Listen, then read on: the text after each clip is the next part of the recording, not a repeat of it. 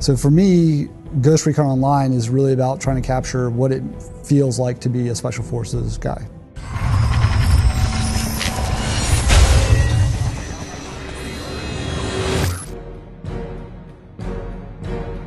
For Ghost Recon Online, we set out from the get-go to create a game that focuses on team play. And when I say focuses on team play, we as designers focus on making team play easy.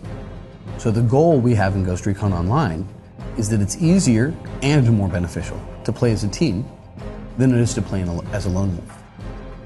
And I think what we've achieved in Ghost Recon Online that is a bit different from everyone else is this whole idea of accessible team play. It's the feeling of playing in a team, the feeling you have from when you're coordinated with your teammates and you achieve something, but without actually having to go through the paces of quitting your job or skipping school, to be practicing with clanmates 24 hours a day, be coordinating and drawing maps on the board of how are you going to approach the map. How do you, the question we ask ourselves is how do we bring that feeling from people who played in really hardcore clans and make that accessible to anyone, whether they're jumping in for an hour or whether they're jumping in for the whole day.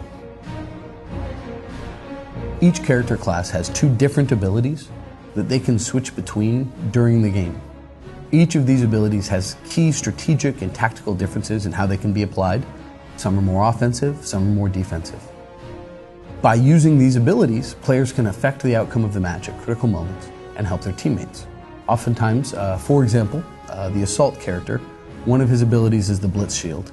He pulls this shield out, he runs, his exoskeleton powers up, and he runs very quickly with a great deal of force through enemy combatants, knocking them to the ground and temporarily disabling them. We've already seen in our closed beta that other players will fall in line behind that blitzing player and clean up the bowling pins he's knocked down.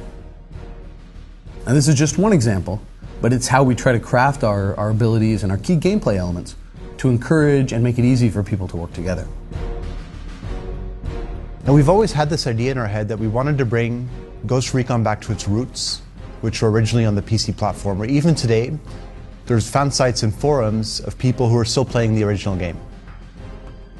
And with a free-to-play game, we really like the idea of being able to break down that barrier, where if I'm enjoying myself, an hour later, one of my friends can come join me with the same kind of easy entry flow that I had. And that makes free-to-play games very social by nature, and really removes a lot of the stress of where do I spend my hard-earned money, where do I break open the piggy bank. I know I've been making games for years for different platforms, but I myself, at my heart, I am a PC gamer. You know, playing Descent and Quake in the old days. For me, there's not a whole lot of things that need to be different between a console and a PC, but by approaching the development from a PC side, I really focus on responsiveness in the controls. So while a lot of people think of third-person shooters as clunky, but they look good, they sell this thing, we actually have a really good-looking third-person shooter that that is really fluid and responsive to your motion. So it actually plays a lot like a first-person shooter. Any PC gamer out there would tell you the map is what makes that experience, right? And for me, as a game designer and also as a level designer, it is half of my gameplay.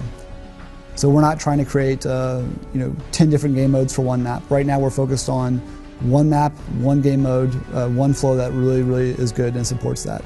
And I think that's a pretty big differentiator for us from lots of other games out there. They'll tout 22 different game modes and they'll have 6 maps and you play, and none of them necessarily play well.